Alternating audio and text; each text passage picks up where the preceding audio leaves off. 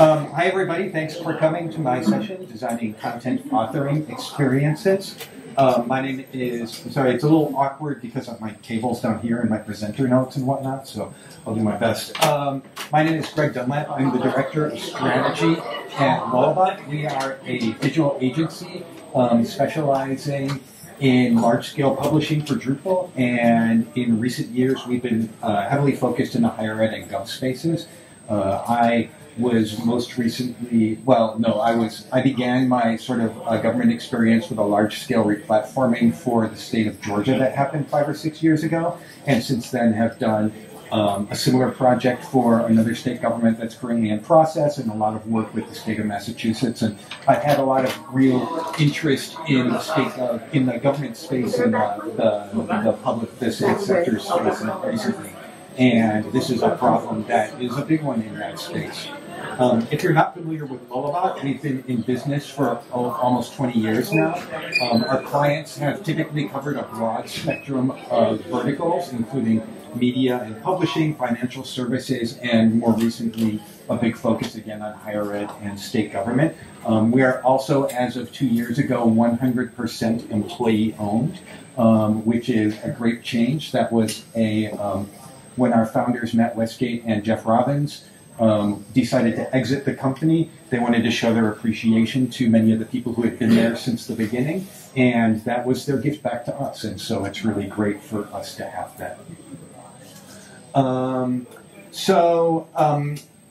Content authoring. Some time ago I was at a content strategy conference called Confab, and a woman named Laura Robertson stood on the main stage, and she walked up to the mic and she said, "Everybody who loves their CMS in this room raise their hand." And the result was predictable. I think that was emblematic of how a lot of people who live in the editorial space view their CMS.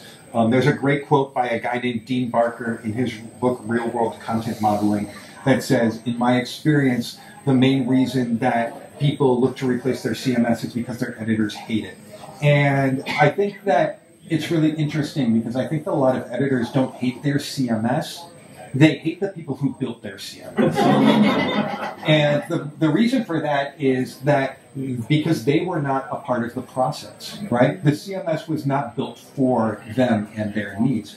This was in my very first ever Drupal project. I was working at the Seattle Times doing replatforming from a lot of homegrown hodgepodge CMSs into a Drupal site, and we launched.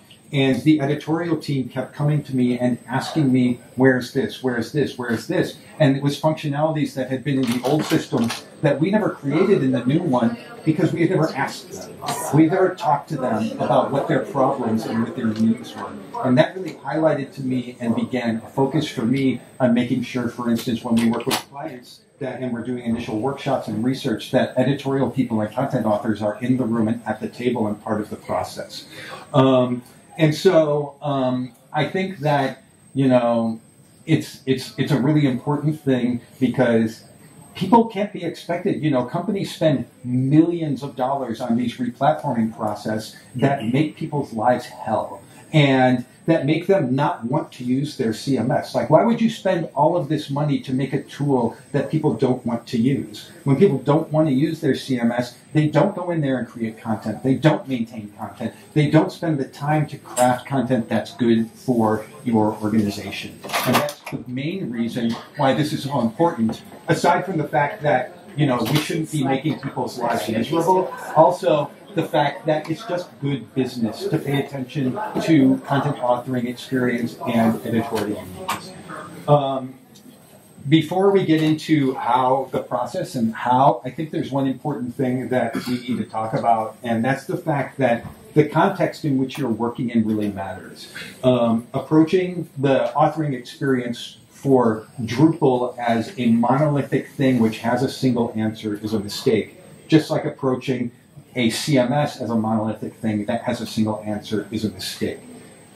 There's no right or wrong or best content authoring. All there is the authoring experience that's being built for the users that you have and the needs of your organization.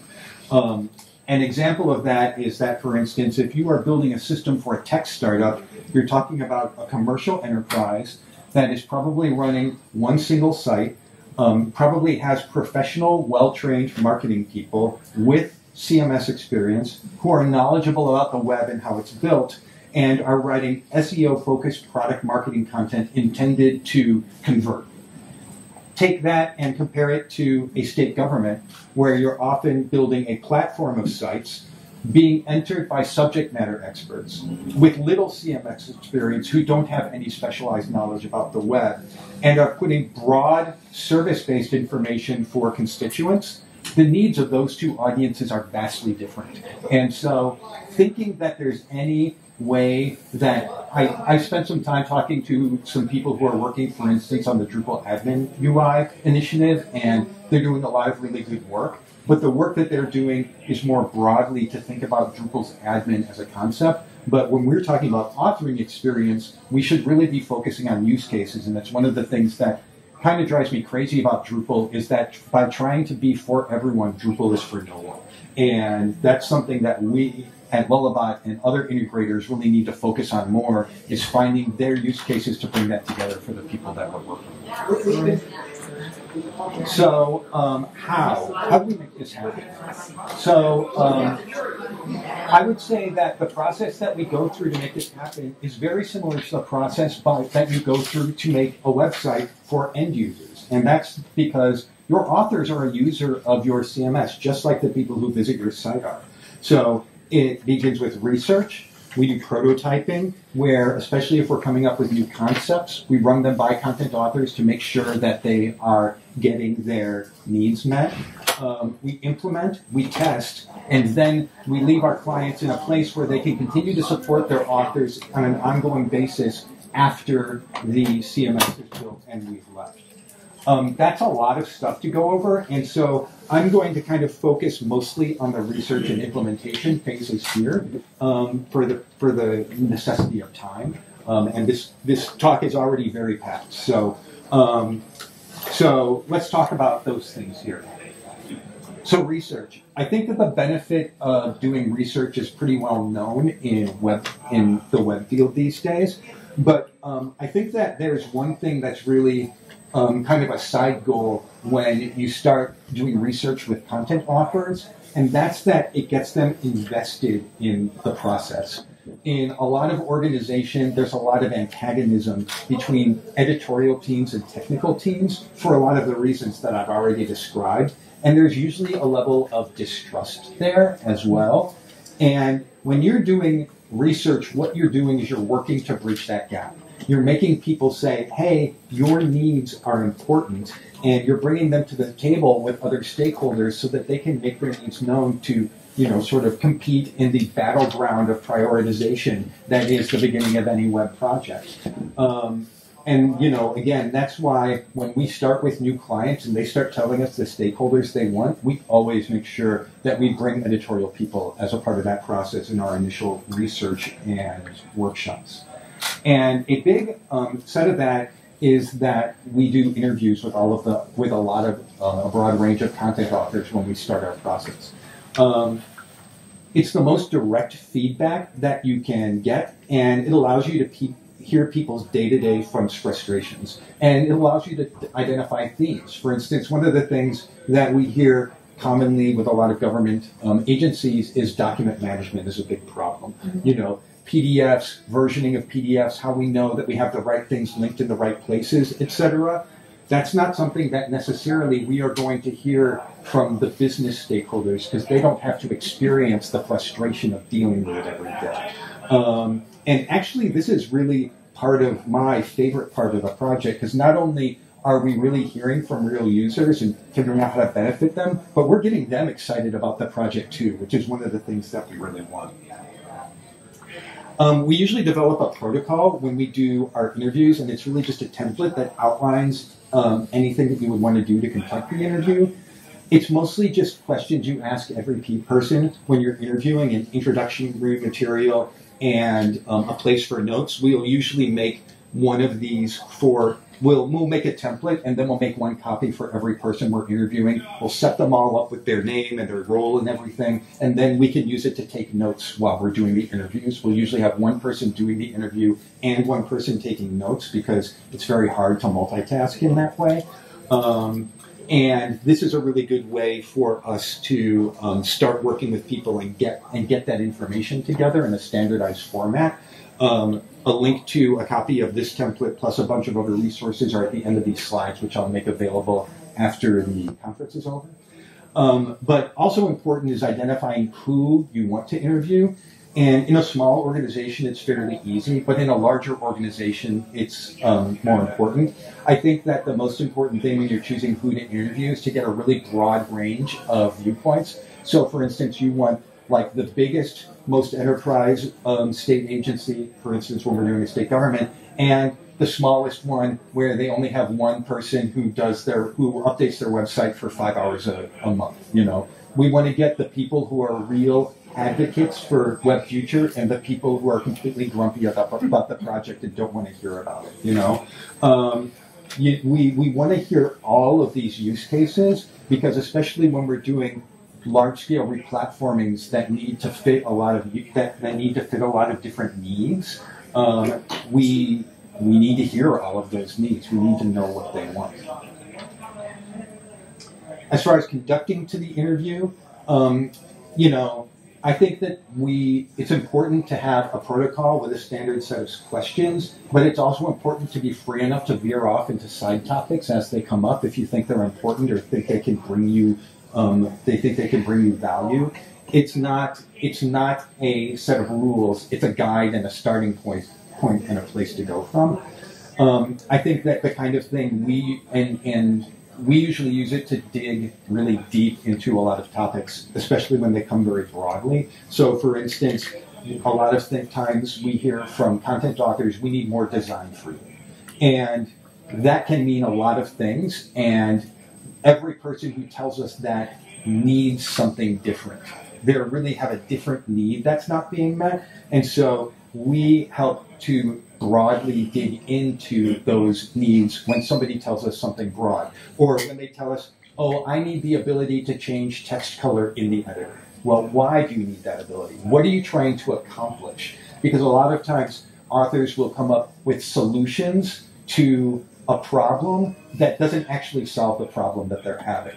Because, for instance, the one that like we heard from a higher ed, I need the ability to change my text. I need a color picker in the CK editor because our school colors are gold and green, and I need to be able to choose colors, right? And it's like that use case is very different from somebody who wants the ability to highlight things to make them more appropriate. And so, getting to those needs beyond the solutions that they're looking for is really important. There's a popular guide that says you should always ask why 5 times, and to get to the answer to a problem, and we take that to heart a lot. And another thing that we really like to do is to conduct interviews in the places where people work. And the reason for it's been hard when you're remote and stuff, but when we go on site, we like to do it. And the reason is if somebody says something like, oh, it takes me 10 clicks to create a new piece of content, we can actually sit down and have them show us what they're doing. Because they're at their desk, they're logged into the CMS, we don't have to mess around with anything. And that way, I can say, I know it doesn't take 10 clicks to create a piece of content. So I want to know what's going wrong. Do they misunderstand how to get to the place to create a piece of content? Has their CMS been designed in a way that obscures the pathway to get to it? I don't know unless I can see. And it also kind of puts them at ease. You're in their space in where they're used to, and you can go on from there. As we conduct interviews, we summarize them in a matrix which outlines our key findings and interviewee engagement. And getting all this high-level information is really useful, especially when we want to share it with the stakeholders for decision-making and to, again, identify common threads. There's a link to this as well in the notes. So that's about interviewing. We also do a lot of other kinds of research. For instance, we often do prototyping. One of the things that we do, especially in modern, more sort of component or block-based systems is we come in with a set of authors and we have a template for their page, which is basically a printed out sheet of poster board with a kind of frame around it. And then we give them components that represent the components in their system and say, can you build the pages that you need using these? And they kind of move them around and say, oh, we often need to do this. And we look around and say, this one's close, but not quite. What do you think of that? And then we have a pile of cards that we can draw out and do stuff. It's actually really fun. So, but again, there's a lot more here than I can actually get into today. But I've been doing a lot of writing and speaking on this topic at lolabot.com if you want to find out more about that. So implementation. What can we do in Drupal itself to support content authors? I kind of look at this from two angles. There's the actual entering of content into forms and the support of content that is already created or in the process of being created. So content entry and content administration. So content entry, it's interesting that HTML forms are one of the oldest technologies on the web, and a lot of content entry is filling out forms. And if you're doing this for a while, you know a lot of rules around what makes good and bad forms. And a lot of that's true, but forms in a CMS are a little different. For instance, when you fill out a form online to submit your interest for product and want a salesperson to call you, you're only filling that form out once, and then you walk away and you're done. Whereas in a CMS, people are filling out these forms hundreds, if not thousands of times a year. And so their use cases are slightly different. CMS content also interrelates in a way that standalone web forms often don't, and understanding those interrelations is really important. But on the other side, general web forms are meant to be used by people who haven't been trained at all, the general public, and content management system web forms, ideally, are for people who have access to real training and documentation, and that's actually good in some ways. So while these forms may seem like a simple implementation of common technology that we're all used to, there's also elements that make that unique, and so a lot of these implications can change in this new context. One of the biggest things I think that we need to do when we're designing CMS forms is to reduce cognitive load. Cognitive load theory was developed by John Sweller in the late 1980s to describe the mental effort needed to learn new things. And the theory goes that individuals can only hold so much information in their working memory at once.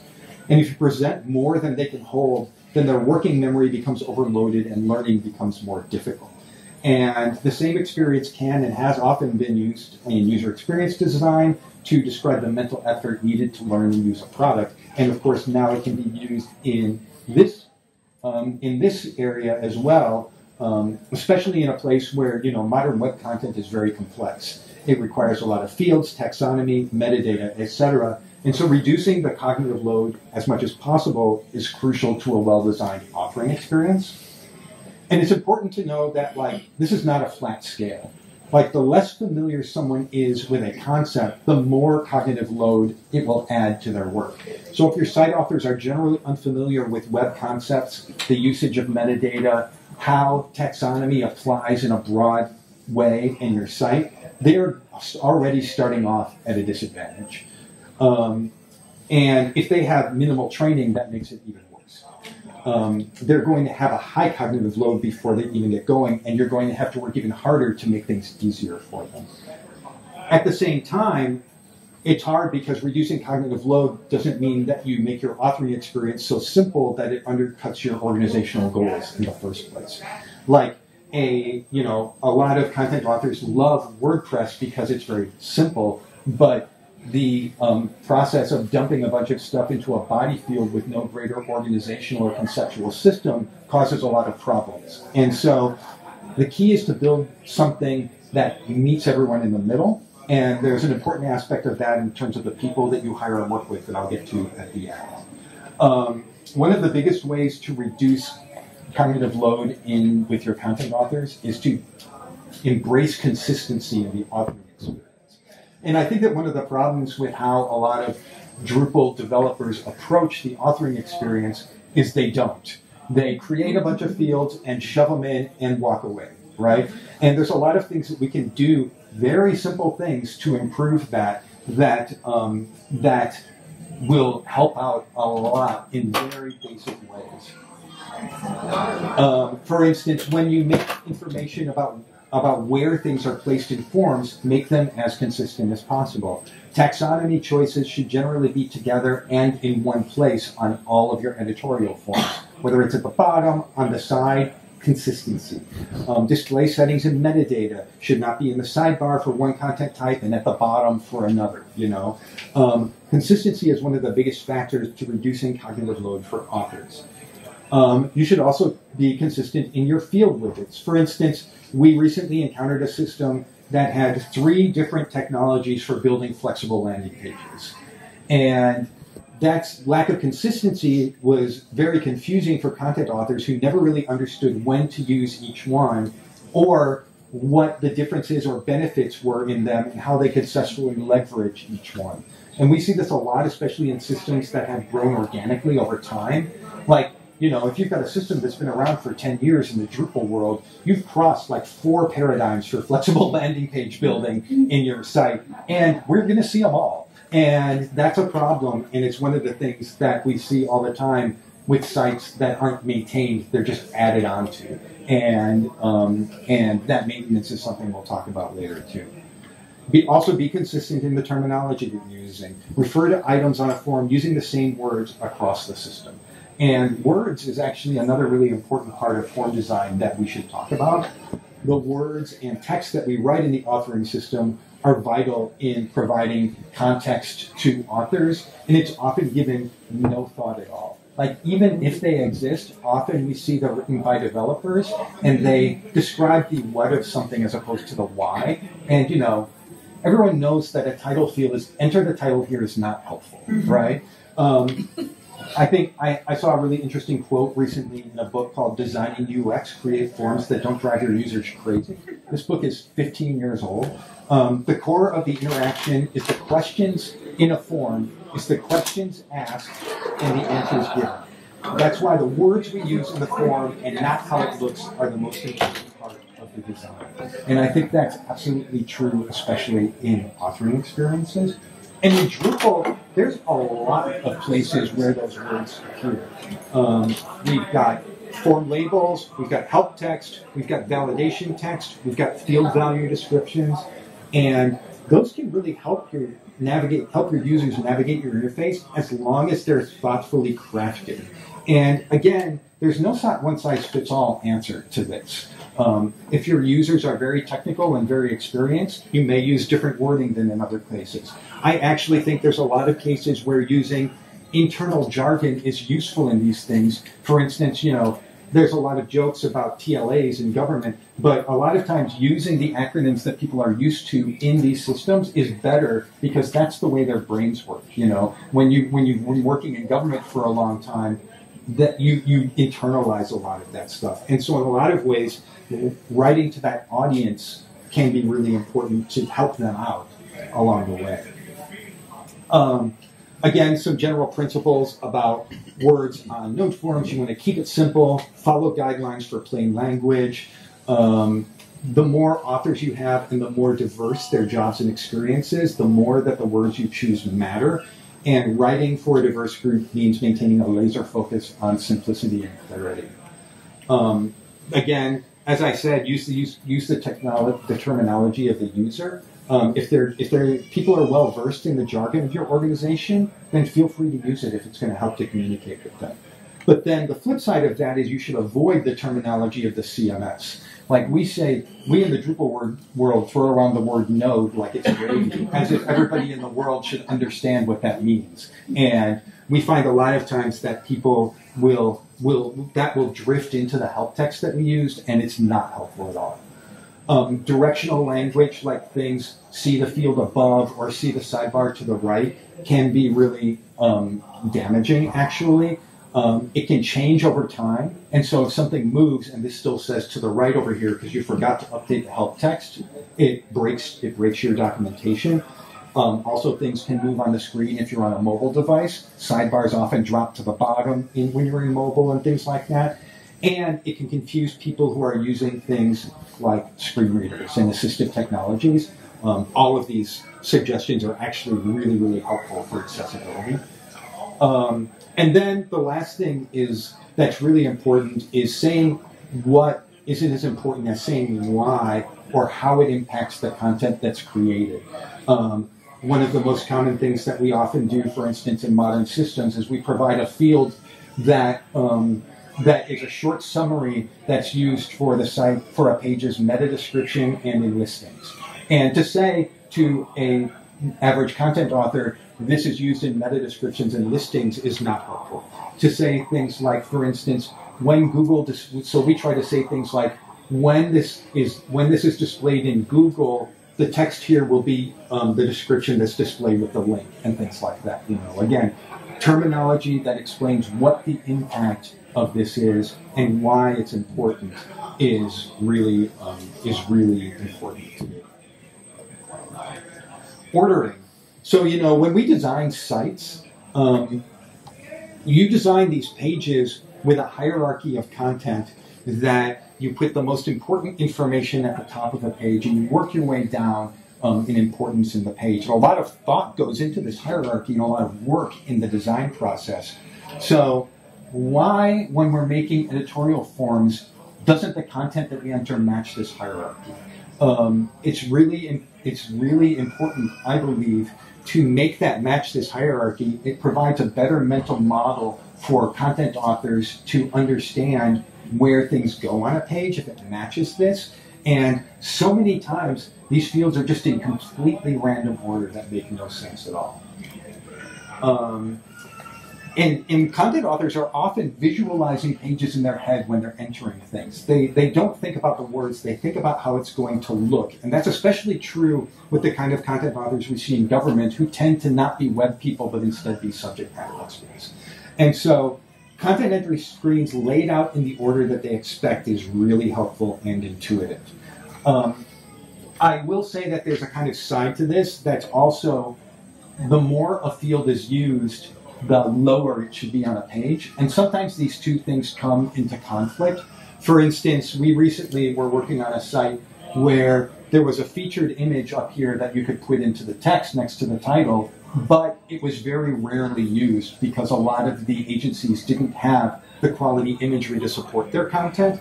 And so even though it's high up on the page, we ended up pushing it lower in the editing screen because we found that most of the users were just skipping it constantly and it was getting in their way.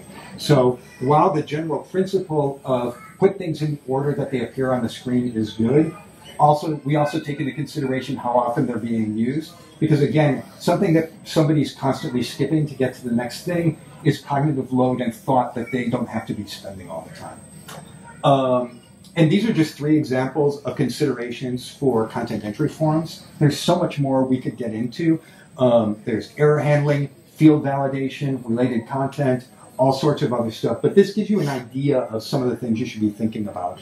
I actually proposed a talk to DrupalCon this year that was called 10 Practical Things That You Can Do in Drupal to Improve Your Content Authoring. And it allows me to dive more into detail on a lot of these topics, error handling in particular, which is a big one that Drupal drives me crazy about. But so hopefully, if you're going to DrupalCon, you can look forward to that.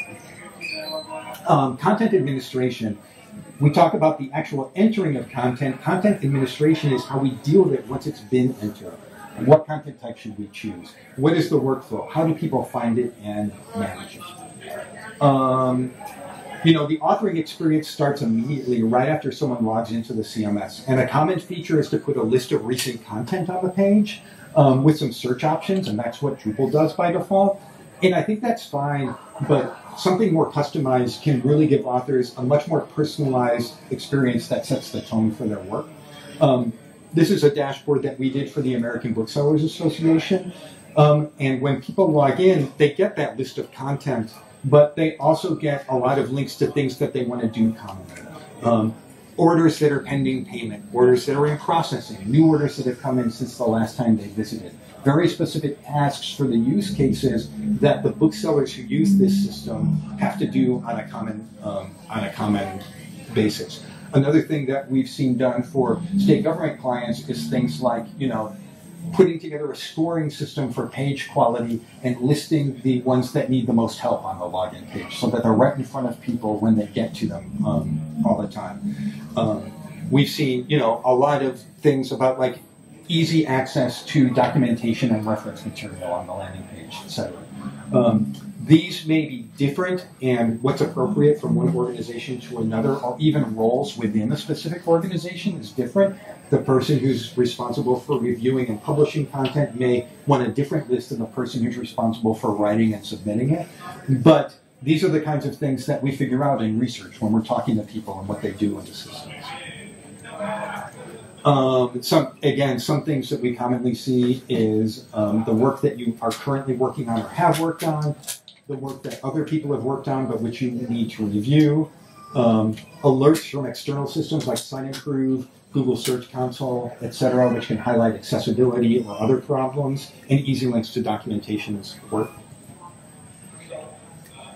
Creating a new piece of content is often the first order of business for an author, and it's one of the most important choices that they make because, at least at Rollout, when we design content types, they're designed to serve specific business purposes, but content authors often choose them for the display functionalities or the level of flexibility that they offer. And that's one of the reasons why we design them very strategically and with guardrails to avoid that. But a lot of times the content authors, again, in government, when we're really working with subject matter experts who aren't familiar with the web, they don't understand how content types differ or why they're more flexible or one is more restricted for the other. And so guiding users to choose the proper content types is really crucial. And, some of these choices are pretty straightforward. Nobody's going to create an event when they need to create a blog post, although I've many times seen people do the opposite.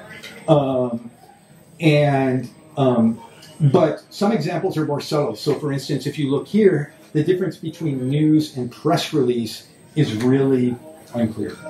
And one of the reasons why is the words that they're used. Again, the descriptions don't really significantly explain the difference between these things. They talk about the what, but not the why.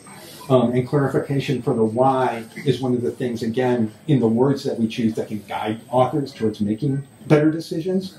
But another problem is that one short description just doesn't give you a lot of room to talk about the use cases that you need. And so when we did our project with the state of Georgia, we created a new content type selection screen that offered a lot more. And so there's a lot more here, and it serves to provide better context to content authors. In addition to the short description, there's opportunity for extended information, which can provide more context. In the case of news here, it clarifies where the postings will be located on the site, as well as that they're not appropriate for official updates. In the case of press release, it clarifies where to go to check if the use case is appropriate, as well as the additional information that images can't be used in press releases. And that's a good cue, because if you have images or you might want to use or need one, then this is telling you this is probably not the right place to go. The page thumbnails and icons also serve to provide more context to users because, again, authors often think of how their page is going to be displayed and look at the end rather than the content in it. So if you can give them some cues as to how a page might look through these thumbnails, then that gives them additional context in which they might be guided to make better decisions. Because again, a news release has photos in it, but a press release does not. And finally, there's a link to see other content of this type that allows authors to check and see examples of how this content type's been used so that they can see, I wonder what other things have been done here that I can learn from. And that's another point, which is that the needs of new users are often different than the needs of seasoned users who have been around for a while. And when we tested this with the authors at Georgia, a common complaint was that it took up too much real estate and they had to scroll constantly to get to the bottom. And so what we did was we added a toggle that could be remembered from session to session that allowed more advanced users who didn't need the descriptions anymore to change this to grid mode. It removed the extended description and the thumbnails, replaced them with icons, and gave them a much more concise view of the data. We also wanted to, but didn't get around to, adding a favorites option. So for instance, if you do a lot of event management on your site, you could mark the event content type as a favorite and it would bubble up to the top. That's something that we hope to do in a future iteration of this module. This module is called Type Tray. It's been released on Drupal.org, and you can use it on your projects if you want to. Type what? Type Tray.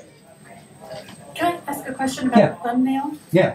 Is that just a JPEG, or is it actually, or a PNG or whatever? Okay, yeah. But whenever you might change the look of that content type in Drupal, does that automatically change? No. Those were custom crafted by our designers for the client in general. That would have been too slick. Yeah. Okay. Yeah, the module adds some additional metadata to the content type editing screen to do things like add the extra descriptions and the thumbnails and the icons and things like that. Okay, thanks.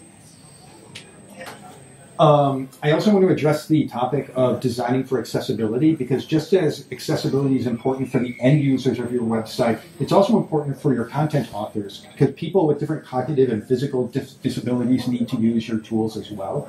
I think a lot of us are familiar with the Web Content Accessibility Guidelines, or WCAG, but there's a whole set of different standards for authoring tools called the Authoring Tool Accessibility Guidelines, and it's a very deep topic, and anybody who has read the Web Accessibility Guidelines understands they're very thick. And so I don't want to get into too much detail. It's not an area of expertise of mine, but very broadly, I would say that there are two main aspects of ATAG, the Authoring Experience Guidelines. The first is that the authoring interface itself must be accessible. So things like making sure that status indicators are accessible to those using accessible technologies, like the markings, for instance, for misspelled words. The interface should respect OS level settings that the user has set, dark mode, zoom, etc. And any preview shown in the tool should be as accessible as the content when the page is shown for real on the front end. Because we find that a lot of previewing tools will provide actually much more limited functionality than the end result will be, even if they look the same. And so, and I've seen a lot of examples of live preview for Drupal while we're editing in the last couple of years, and that's something really important to keep in mind when you're investigating those tools. Additionally, it must provide everything the author needs to create accessible content. So, does the tool create accessible markup in its templates? Are editors giving guidance for how to create accessible content, for instance, the ability to add alt text to images? Is there a way for authors to perform accessibility tests, and are authors given the tools to fix them when they are found? And does the documentation promote accessibility? Drupal's default backend is pretty good when it comes to ATAG compatibility, but there's a lot of work to do as well as in the tools like CK Editor, which we integrate, and there's also a lot of work in CK Editor side going to be ATAG compliant. If you were interested in that, at the end of the slides, I've got a link to the Drupal.org tracking issue for ATAG compliance. Or you may want to talk, there's a guy named Mike Gifford who I think might be here, I'm not positive. He's not, okay. But he's in France. Oh, he hasn't come back from DrupalCon yet. Okay, I thought he might be here. Then I won't direct you to talk to him at this conference. So that's a lot of information from the technical standpoint and from the research standpoint, but I think there's one more other really important thing that we should talk about. You know, people use your systems, like actual real human beings. And as I mentioned earlier, you know, these people have kind of feelings and thoughts and dreams, and they'll use your system day in and day out for years on end. There's a guy, Dean Barker, who I quoted at the beginning of this presentation. He has an excellent article titled, "Software Isn't the Problem." And in it, he points out that the biggest failures he sees in CMS projects have nothing to do with the software or the technology. They have to do with teams that are inadequately staffed, improperly trained, given unrealistic time constraints for the work that they have to do. And I would add one more thing to this, and that's that they don't understand the web. One of the things about the modern web is that content is extremely complicated. It has to fit a lot of needs. It has to be mobile friendly. It has to be accessible. It has to be searchable. and to be found by search engines. It has to be written in a way that communicates with people, that uses plain language, that uses the words the end users use as opposed to the words that we use. And it has to be organized in a way that they think rather than the way our organizations think, which is all too common. And that's a lot of nuance and a lot of expertise to understand, and it requires a really big picture of your view of your site and how it's organized. And you know who's entering content into government sites? It's subject matter experts. It's people who don't understand the web, and they shouldn't. It's not their jobs, you know? It's really not what they were hired to do. And I think, you know, a lot of organizations expect that anyone can do content, anyone can write things, and it does a real disservice, not just to the content that we are writing, but to the people who are being told to write it and create it, because the expectations being put on them cannot be met properly, especially when we consider the fact that a lot of those people, again, especially in government organizations, are not doing the web full time. They're shoving it in as a part of their work. They're handed a pile of PDFs and told to copy and paste them and upload them and shove them out onto the site. And that results in an awful experience for both sides of the process. And so I would love for all of us at our organizations to switch that around and talk about how we can properly staff our teams with content professionals who understand the web, who are properly trained and are given the realistic time to do their work. Because if we really want to be truly user-centric in the work that we do in government and really serve our constituents, this is what needs to happen. A lot of people ask me, clients in the sales process, ask me what the most common problems we see or why the projects that we do fail most often. And the answer I always tell them is you can't solve people problems with technology. You can re-platform your CMS every 5 years, and a lot of organizations do, and this is the reason why. Because they are trying to solve organizational problems with technology, and you can't. It never works. At the end of the day, but it's hard because at the end of the day, doing that work is the only way to truly transform your site. And you know what? Prioritizing editorial experience means prioritizing content, which means developing a content strategy, which means taking content and how you present it to your constituents as the first order of business as your site. Because that leads me to the second truth of all of the projects I've ever worked on, and I've been doing this work for 30 years, and that is that content strategy is organizational change. You cannot do web content properly without rethinking the way that your organization works and is prioritized. Truly understanding who your users are and developing content for their needs, because otherwise any technological solution you do is a band-aid. And that's why this is all so hard. And that's why trying to do this without organizational change, which many of us try to do day in and day out, is so difficult.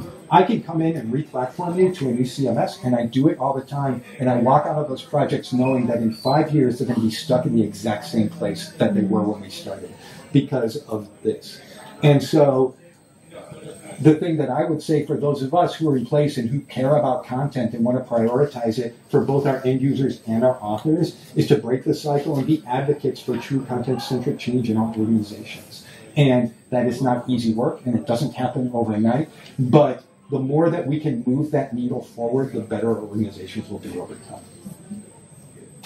time. This is only the part of a much larger process of supporting your content authors, as I've mentioned. I am in the process of writing a book on this topic. I started this book about a year and a half ago. I had a publisher. I went through a first draft and was in the editorial process when my publisher began to fail financially and stop process on all of their works in progress. So I have a book, sort of, and I had a publisher, but I don't right now.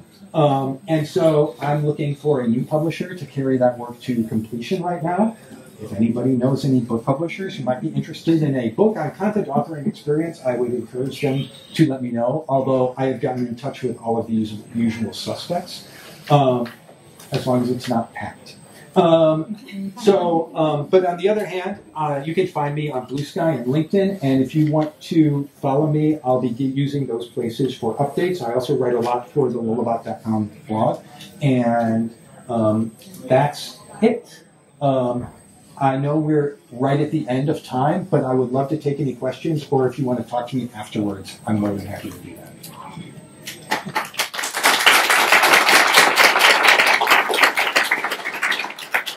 I have two quick recommendations and then a question. So, one is design system. Yep. I didn't say much about that, but I think that's a really important part of making your experience better. And within your CMS, putting links to the part of the design system that applies to that particular paragraph, whatever you're writing, so you can easily access that. Second, making it so that when they choose certain things in the form, things either appear or disappear.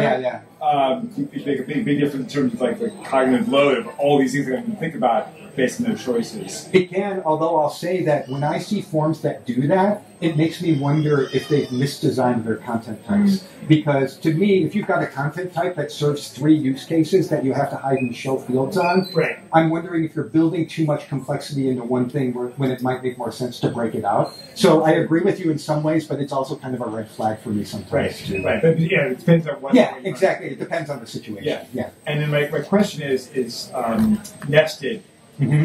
So that's the biggest problem I have with is that it's so hard for people to manage content when it's in. But you have to have sometimes these nested paragraphs. Do you have any suggestions on how to improve that? My general impression is that if you are going more than one level of nesting, then your design is broken. Even just one level. I mean, and when I say nesting, I don't even usually nest. What we will do, for instance, is like, what's an example I can come up with? We recently did a content type for Georgia and our other government project called How Do I? And basically what it is a how-to with steps that you need to manage to do a task. For how do I get a driver's license, right? And then you enter the series of steps that someone has to go through to do that. And each of the steps is another content type in and of itself that you nest into that. And what I usually try to do when we have to do that is to just kind of mentally forget that other content type exists. So often we don't use paragraphs a lot at Drupal, we just use content types most of the time. But I'll use inline entity form, for instance, and that allows you to, within the content type that you started in, add a step, and it's not nested, it's just kind of integrated into the form as a whole, as a natural part of the process.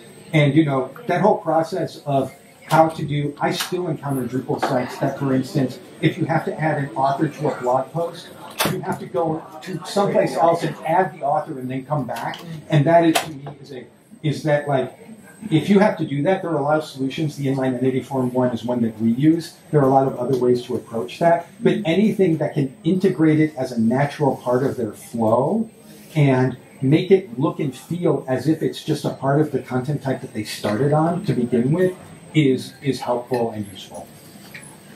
Yeah.